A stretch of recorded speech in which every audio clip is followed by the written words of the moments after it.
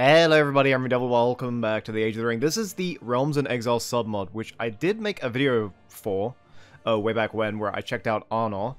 And today we're going to be checking out Eriador. But, because this is a submod of Age of the Ring, a lot of what you see, at least at this point in development, is mostly Age of the Ring stuff. So, rather than just showing you things you've already seen, I'm just going to show you some of the new things.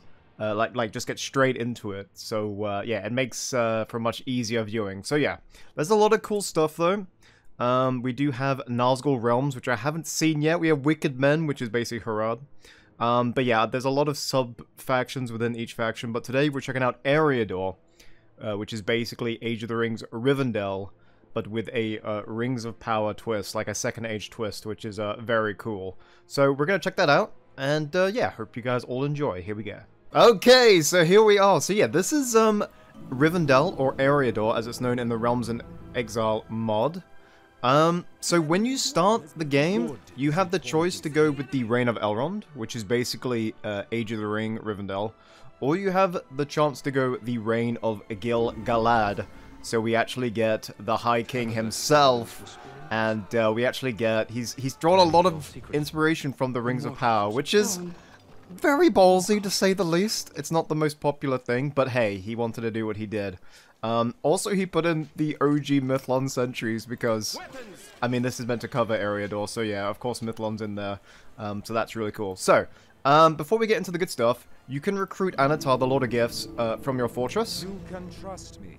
You can trust me. Yeah, I'm sure we can. It's using the Shadow of Mordor depiction, which is awesome. So he can spawn a chest which either explodes or gives you money. It's basically the Great Goblin ability. He actually spawns a rack from the Adventure faction, I forget which one. Rebuild. He was indeed.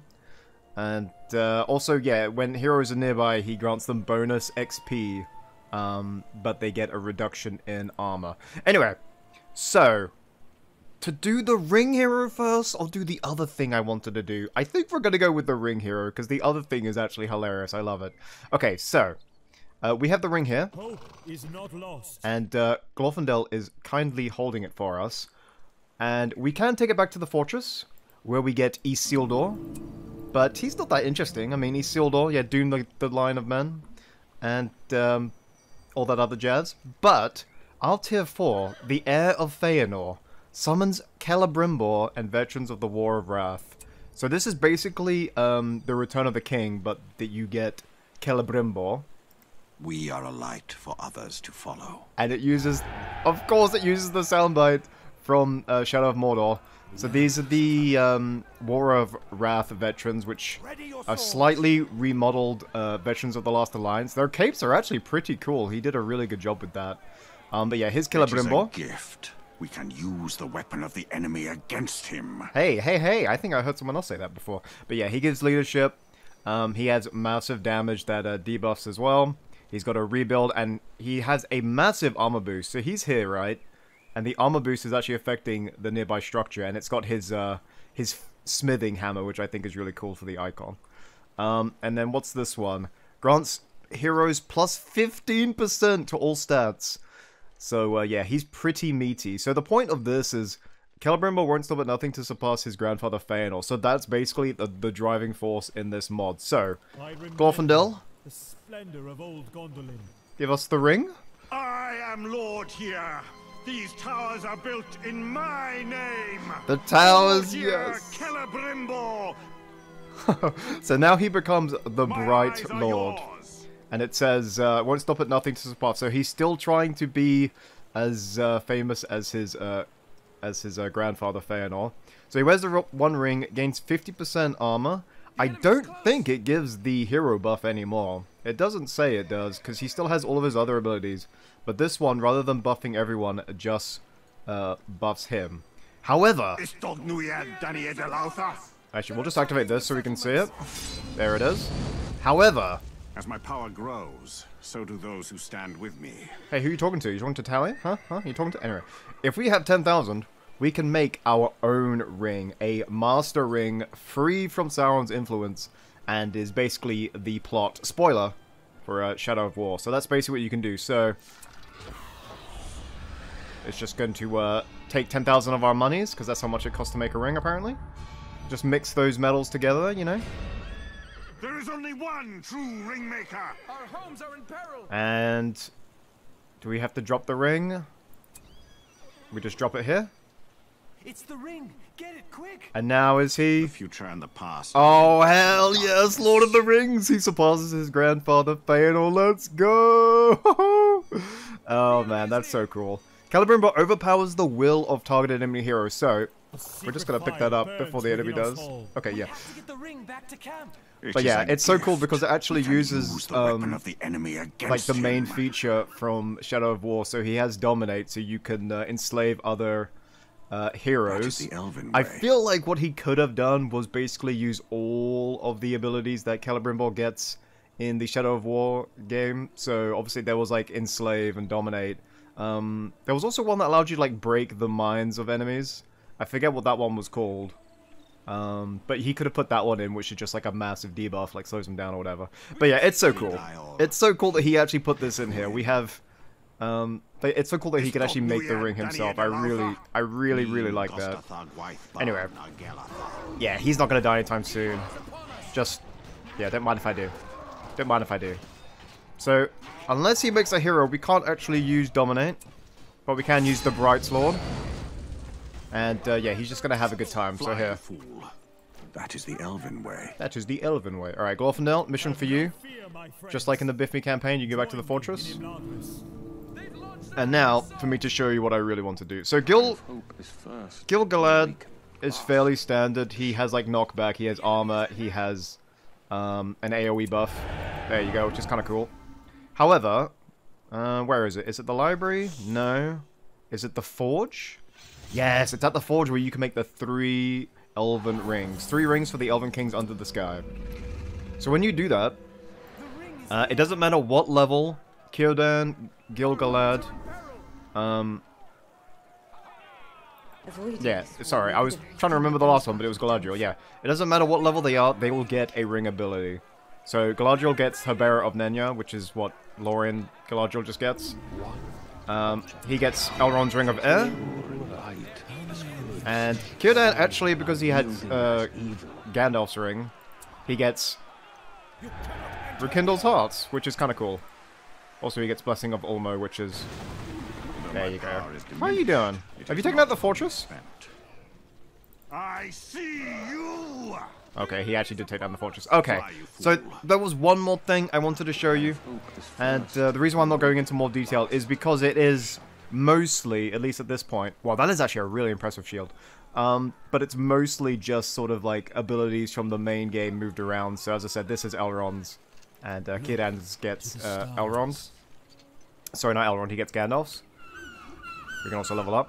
But there was one last thing I wanted to show you, which is your boy, young Hugo Weaving.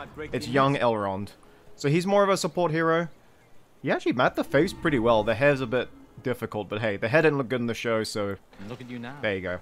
Anyway, he has buffs to his attack and defense. He resets ability cooldowns, which is hilarious when you combo that with Círdan, so since he can just level up heroes. Tell me your secret.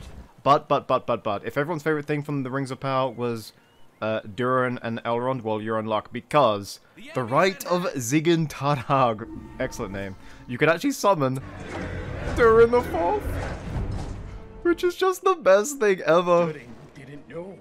Durin didn't know. 2 weeks at most. Oh, you gotta love him. I'm still angry.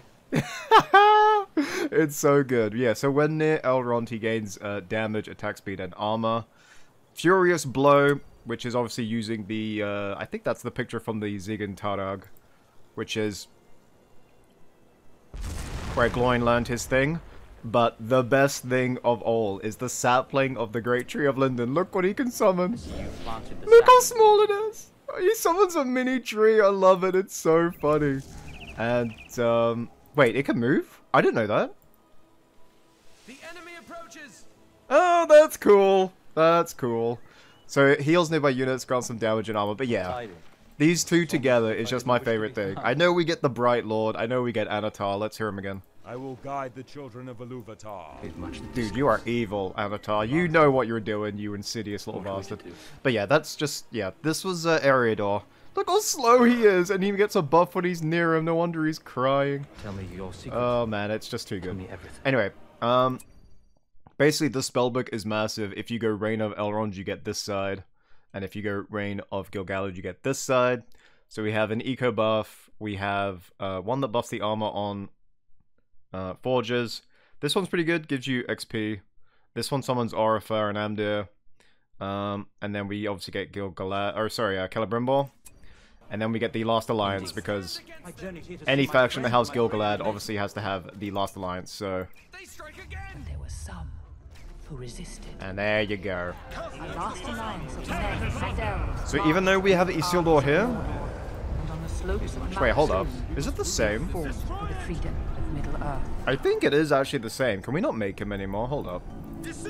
Yeah, you literally can't make him. Okay. So if you make Isildur from the fortress using the ring, he doesn't actually show up with the summon. So there you go. Anyway, I don't know why that mini Malon tree tickled me so much. It was just so beautiful. But yeah. Anyway, this is the Realms in Exile mod. I will have a look at the other factions to see if they deserve like a full-on showcase, or if it's better to just do these little mini ones. But for Rivendell, it was basically sort of just I know all the portraits are the same, but they were basically sort of like old stuff moved around. So yeah. Anyway, it's cool regardless, and he's done really well. So there'll be a download link in the description. You can check that out for yourself. It's very easy to install. There's a very easy guide to follow as well on the ModDB page. And can we dominate a great beast? No. Damn, worst mod. Whatever. And is that the last thing? Troll Cage, my boy? Look at you now. Yeah, it's a shame he didn't actually make any heroes. I would have loved to have seen that. Is he actually going to resist? Is this Olog High really going to stand? There it is. Anyway, hope you guys enjoyed. Short but sweet. Let's keep it that way. See you next time. Goodbye.